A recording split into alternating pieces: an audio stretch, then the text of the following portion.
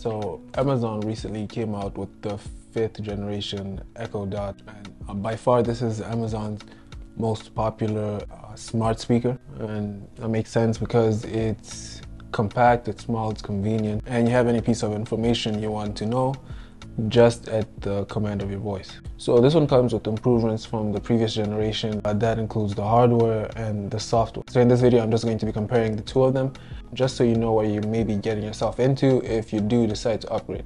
Now, at a glance, both are similarly built.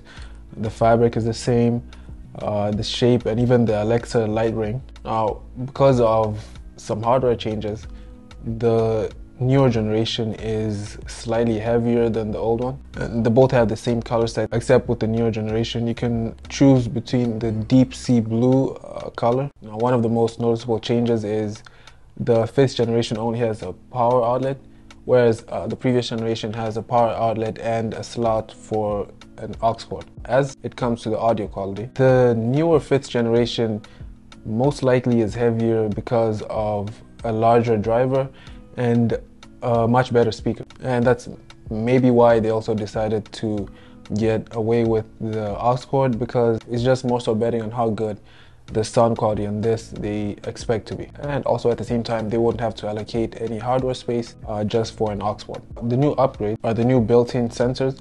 As for one, you have a heat sensor and also an accelerometer. Now, these sensors allow you to switch sounds by tapping at the top, and also tap at the top to stop an alarm clock. And even though the previous generation does have the tap to snooze the alarm, it doesn't have any of the new built-in sensors, even though it has all of the other Alexa features. Now, on the newer generation, having a heat sensor basically allows you to create routines. So for example, if you want your AC to turn on or off at a specific temperature, then you can set that into your routines, and that will be using the heat sensor. Now, of course, they both have some similarities, but they do also share common differences. The question then migrates to how good is the newer generation as compared to the previous, and how much better is the newer generation that you'd have to upgrade. Now, if you plan to be using the routines feature, then of course it makes sense going for the 5th generation. And if you're also looking to boost your Wi-Fi with the Eero Wi-Fi booster, then you can do that with the 5th generation. Like, the features are really good,